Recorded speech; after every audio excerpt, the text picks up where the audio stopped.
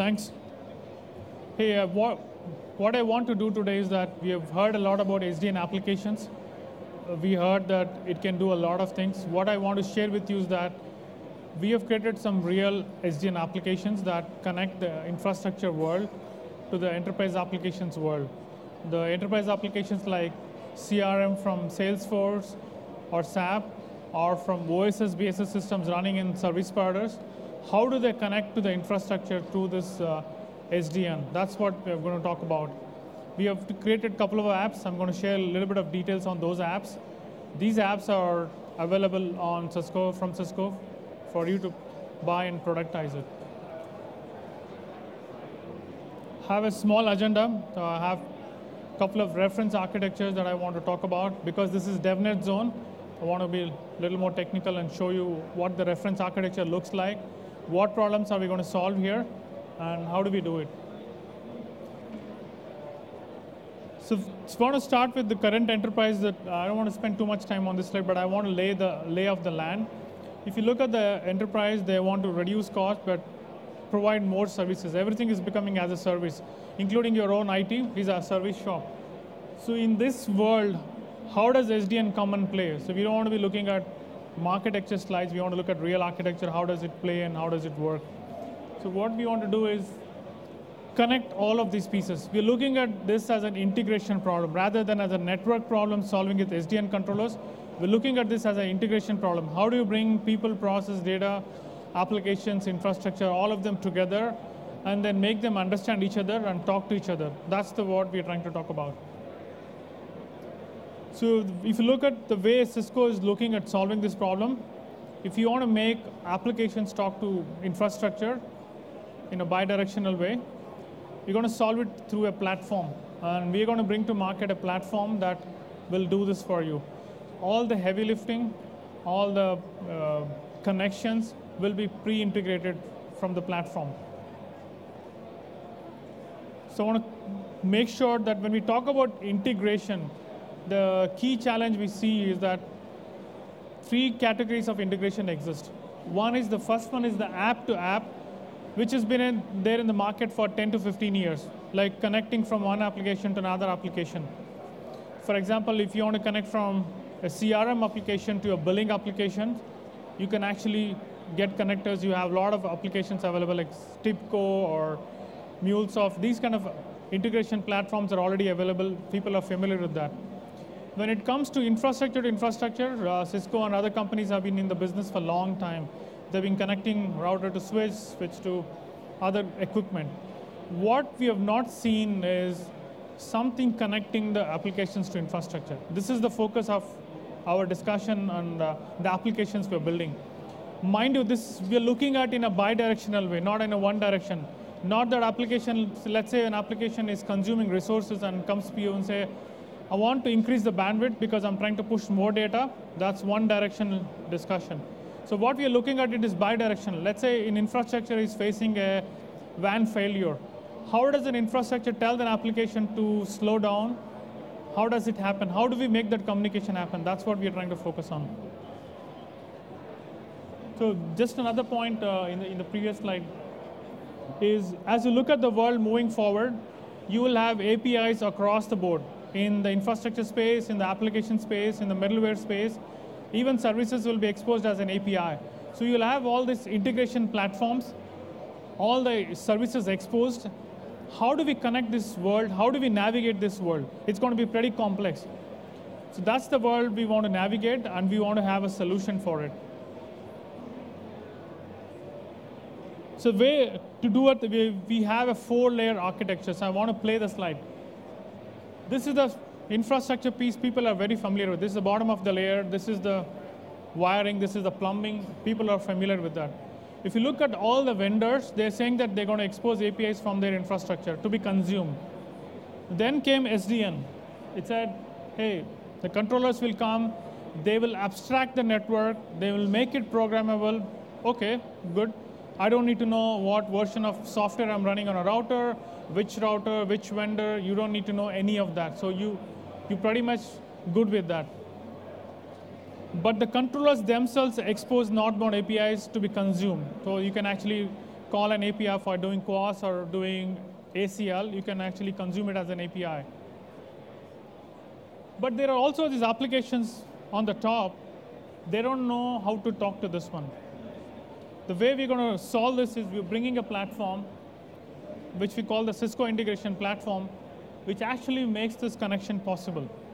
Once this integration platform is installed, what we have done is we have created Cisco's IP by developing APIs on top of the Cisco Integration Platform, exposing it northbound so that your applications can consume it.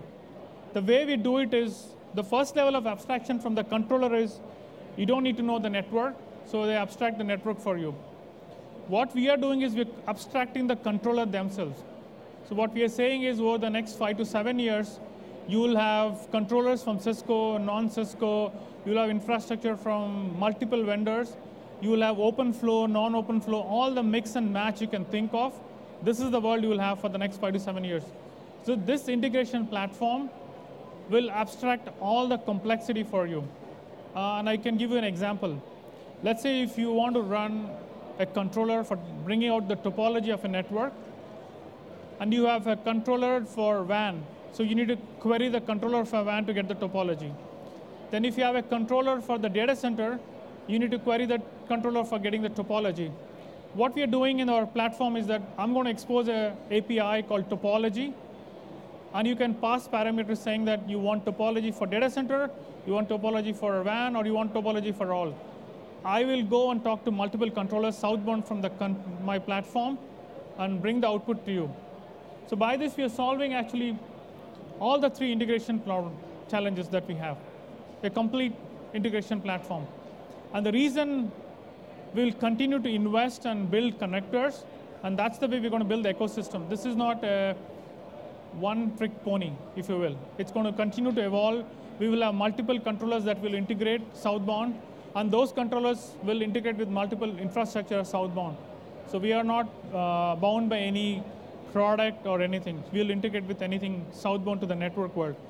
In the application world, right out of the bat, we have 120 connectors to different enterprise applications, to Salesforce, Oracle, Siebel, Remedy. And most of the applications we have connections to. When you build all these connectors, when the customer buys this platform, 2 things are guaranteed. One is the entire stack is pre-tested and pre-integrated. It's drop-shipped, it completely drop-shipped. So you can actually go from 6 weeks to 8 weeks, you can go into production. Otherwise, we're looking at a 12 to 18 months integration project. So we are going to reduce it drastically by that much. I want to leave you with some real examples. What we want to do is that when you talk to people about SDN applications, everybody says, I will build an application. What we're saying is that, yeah, you build an application, but if you're building an application as a user interface on top of the controller, in our opinion, it's a light version. Anybody who has a better UI can do a much better job than what you have done. So it's a game that you can't keep up with. And it's just a UI play. What you're interested in is in the advanced and the professional versions. This is where we are investing our time and energy. So the advanced version talks to about only one controller at a time. We are already working on a professional version, so we have multiple controllers that we are already integrated with. I'm going to show you the examples that we have, real examples that we have built. And we can add analytics down the line. We are planning to add analytics. So these are the 2 applications that I want to talk about. One is bandwidth on demand with calendaring. This is for the service provider WAN, where you want to have bandwidth on demand right now. Or you can schedule it for next couple of weeks, for a couple of hours. The second one is intelligent traffic steering. Let's say you have 2 data centers or 2 colo locations. You want to push traffic from one colo to another colo, or you want to do data center to data center for backup.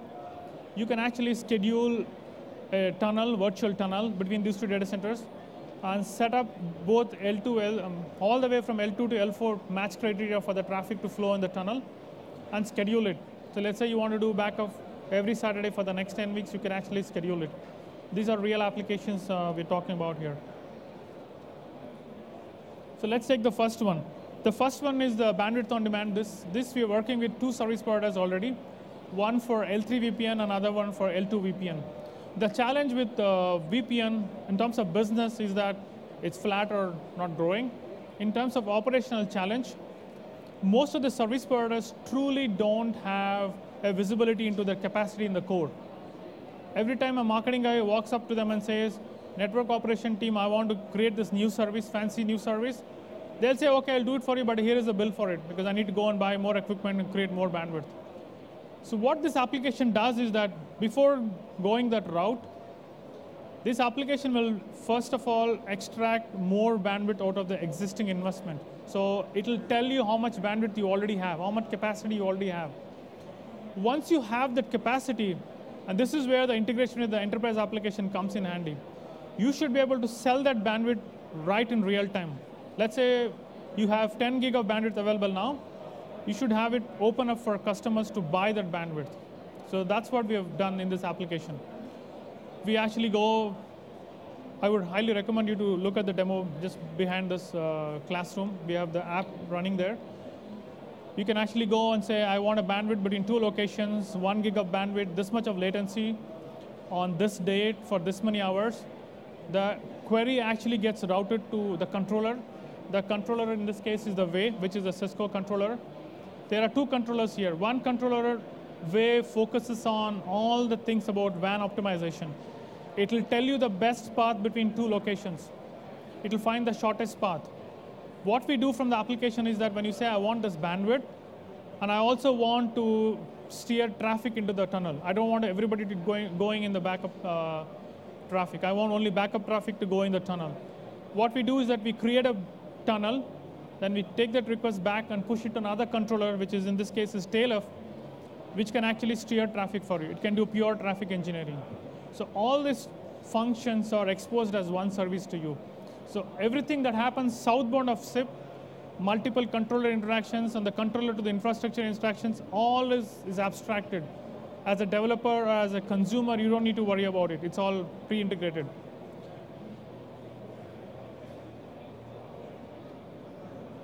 The next app I want to talk about is this intelligent traffic steering with scheduling.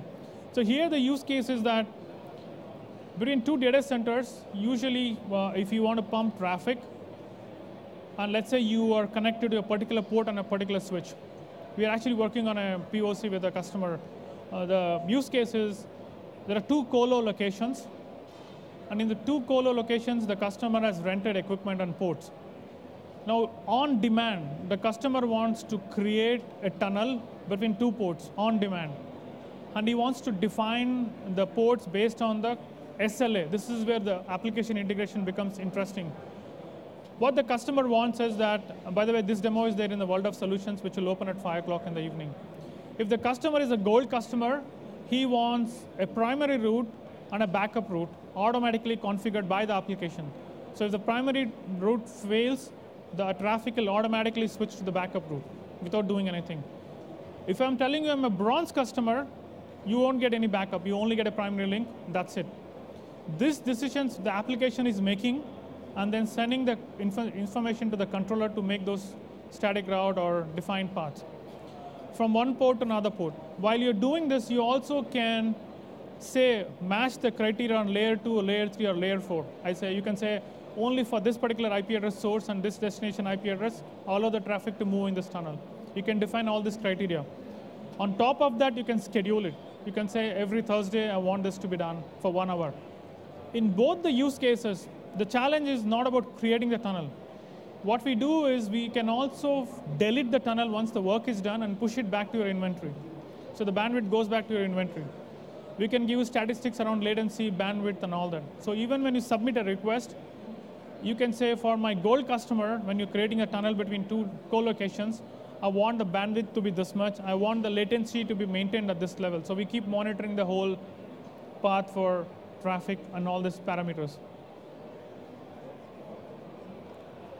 So this is just a marketing slide saying, what are we trying to solve and what is it for? So this is saying that the same L2, L3 VPN, we can do both. In one application, we can solve both OpEx challenges and your revenue challenges. We can grow your business because we can find more bandwidth. We can sell those bandwidth in real time. As we go forward, we are also working on another app which will integrate with OpenStack. So one of the questions that customers keep asking is that, I know I can place a virtual machine, a virtual load in a data center based on the data center characteristics, but is there an app that can combine both? Can I get a VM placement decision based on both the data center characteristics and the WAN characteristics? I'll give an example. So it's not on this slide, but it's an application that we are working on. So that challenge is that if you say I want a VM with the characteristics of this much RAM, CPU, this much storage, but I want upstream bandwidth to be this much, downstream bandwidth to be 1 gig, latency to be this much, I can actually find a data center which will match both the criteria. So that's another application we're working on. This is about the traffic. So this is the actual screenshot of the application that we're demoing in the backside. This is how the screen looks. This is how a user would interact on a self-service portal with the bandwidth on demand application. As you can see, I don't know if you can actually specify the locations. The important thing in this one is the customer, when he's logging in, he gets to see the locations that he has the MPLS VPN connections from. Let's say a service provider has got hundreds of locations. If you as a customer is logging in, you'll only see your locations. The way we are doing it is in the back end, we are firing two queries. One goes to a CRM to pull all the details about the customer, who you are, your gold customer, what kind of billing discounts you get, and all that. Another query you're firing in the back end to your OSS BSS system, and I pull all the inventory information. That's how I know you have 3 locations, and I plot it on the map. And I give you this UI to play around and check if you can get the bandwidth on a particular day and time with all the latency and all the characteristics. Once you hit that get quote button, you can actually get the system to quote a dollar value for you for your request. Because in the back end, it is going to the quoting system and getting the information. It knows who you are, which customer you are, gold, which discount. And once you like the quote, you can actually convert that quote into an order, which actually talks to our ordering system and creates a purchase order. Once the purchase order is generated and the bandwidth is used, it'll push that information into the billing system, so you get the billing system completely updated. All this is in one flow. This happens all in one flow. And this is how the order number and the flow looks like. You can see we're given space. This is just a UI that we have built, but you can integrate with any system that you have in your enterprise. And this is how the traffic steering app looks like. This app, you have different switches with different ports. We can actually point and select the switch and the port and create the tunnel between those and create the path, defined path. As you can see here, you're looking at a status view page. This demo is going to be in the World of Solutions downstairs. I want to leave, and this is how the APIs work. Because this is a DevNet, we are using the APIs based on RAML specifications. This is how the APIs are built on the platform. These are the APIs that you as a consumer would call it. I'm just sharing a little bit of, it will be on the web for you to look at. So basically, if you actually look at this list of, what we're doing is when you log into the system in the back end, we are firing an API to the controller to get all the nodes. And then we cross-check that with the nodes that we have from the OSS BSS system, what nodes you're allowed to play with. So 2 demo booths, one right behind you for the bandwidth on demand application demo. I encourage you to go look at it. One demo on the traffic steering and the World of Solutions booth. I want to leave it up open for any questions.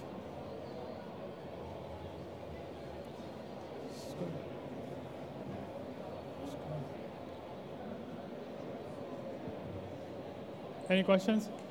Okay. Good. Thanks for your time.